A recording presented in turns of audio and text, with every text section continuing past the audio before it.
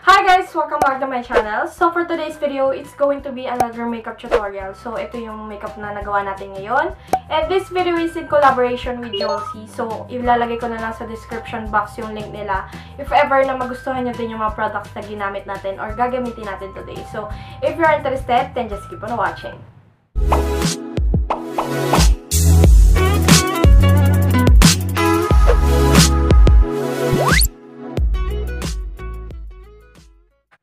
Okay guys, so ang gagamitin natin for our foundation is the Double Lasting Foundation from Etude House. So this is in the shade beige. So ito is meron siyang SPF 34 plus PA++++. So ayan. Kukuha lang ako ng onte. Try natin yung isang pump muna. Ayan siya. And then gagamit tayo ng basang sponge. And then i-apply ko na siya sa ating face. Try ko muna dito sa side na siya. Actually guys, nagamit ko na tong foundation na to and maganda siya. So kung nakikita nyo, medyo maputi siya sa akin pero okay lang yan.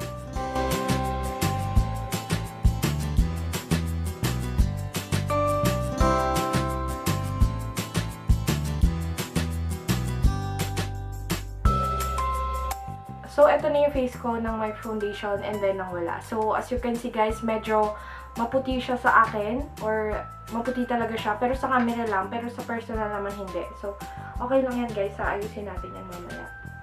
So tatapusin ko lang yung buong mukha ko and yun, tuloy na. Okay guys, so tapos na tayo sa ating foundation. Let's now move on sa ating concealer. And for that, ang gagamitin natin is the Mineralizing Creamy Concealer from the SEM. So ito pala is in the shade number 1. Wala siyang pangalan guys ha, pero ayan, may number lang siya sa kanyang 1, number 1. So, maglalagay lang ako sa usual na pinaglalagyan ko ng concealer. So, ayan, maglalagay lang ako sa under eye.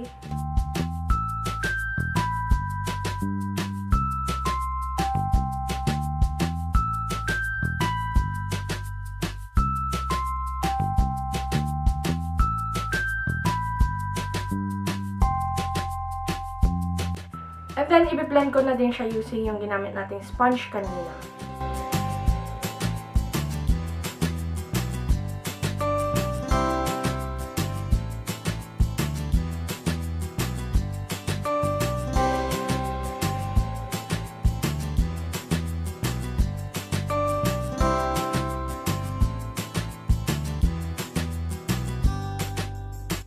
Okay, and then after that, guys, move on na tayo sa powder. And wala silang binigay na powder or wala akong nakuwang powder. So, ang gagamitin ko na lang is the cream powder. It's My Beauty from Yoyo Sauce. So, kukuha lang ako ng brush. Tapos, dito ko na lang kukunin kasi sayang. Ayan. And then, isi-set ko lang sila. Okay, for my eyebrows, I'm going to use the Hope Girl Waterproof Eyebrow. Sobrang ganda niya kasi yung applicator niya is parang yung triangle yung shape. And then, may kasama na din siyang spoolie na sobrang lambot, guys. Kaya, ayan. Brushin lang natin.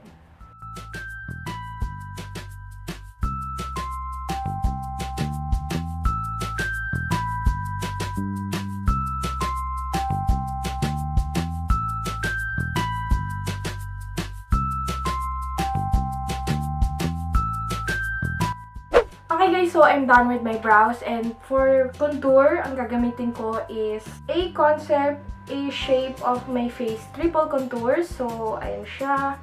And hindi ko pa ito natatry guys. So, I'm so excited.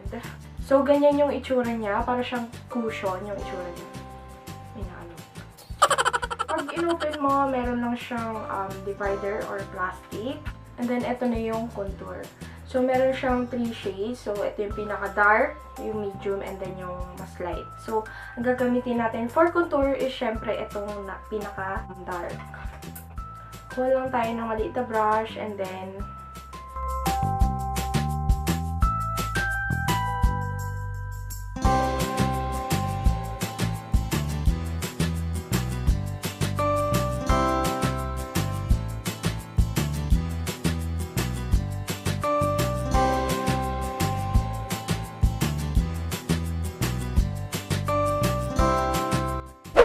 so for my nose, dating gawin, kukuha lang ako nung nose contour na brush ko. And then, kunin ko lang, siguro itong shade na lang dito. Or mix ko na lang. Mix ko na lang yung dalawa sa gitna.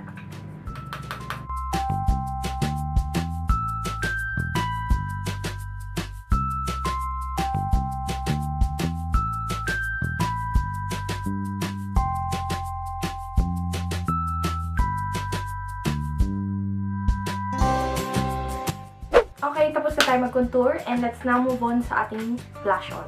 So, yung gagamitin natin ngayon is medyo kakaiba guys. Ano siya? Parang, ay, hindi pala to.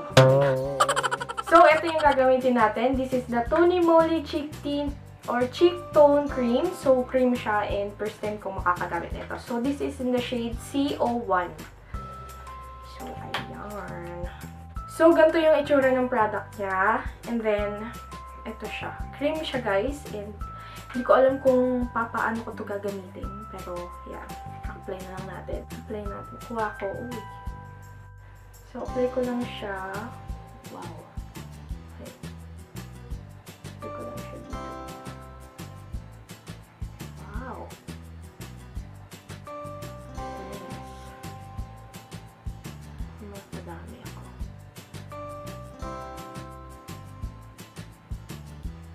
Tapos maka-fresh. Then, syempre sa kabila din bashi para balanse ang buhay natin. Wow!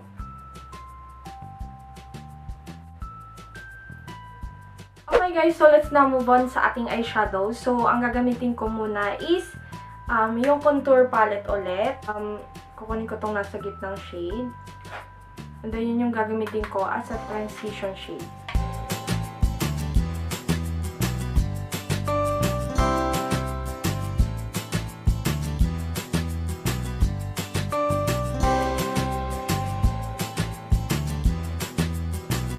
Okay, so after that, I'm going to use the It's Professional. So, ayan, single eyeshadow lang siya, guys. And sobrang cute ng packaging niya kasi meron siyang maliit na mirror. Ayan siya. This is in the shade Grapefruit.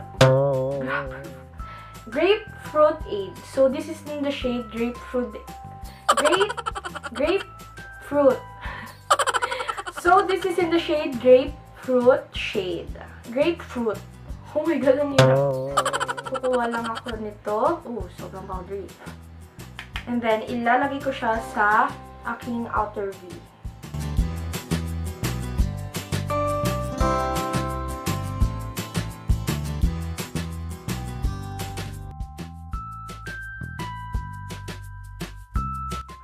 Ayan siya guys. And then, mag-a-apply din ako sa ating lower lash line.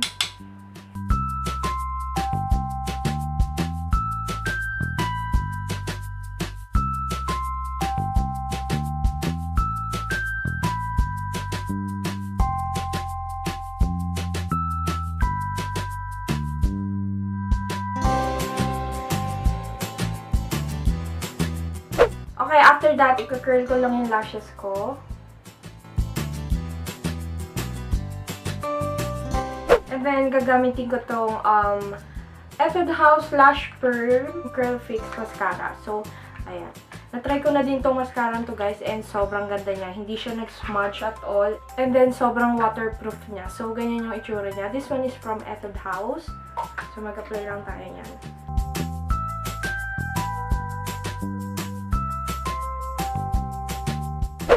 So, moving on sa ating last part, I'm going to use the Too Cool for School Break Time Lip Tint Balm. Sobrang cute nitong lip balm na to. Ganyan yung itsura niya guys. Sobrang liit lang niya. Cream siya, of course. And then, yun, i-apply natin siya sa ating lips.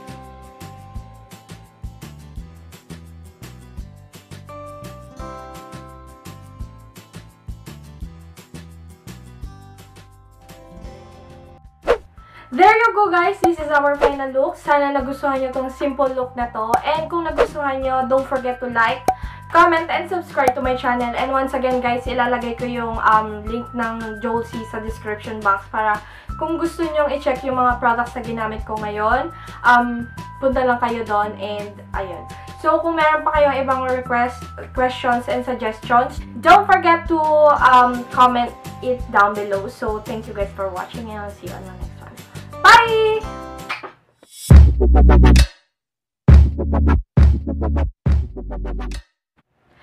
Eliza Garcia, Danica Taruk, Grisha May Ladores, Christina Echon.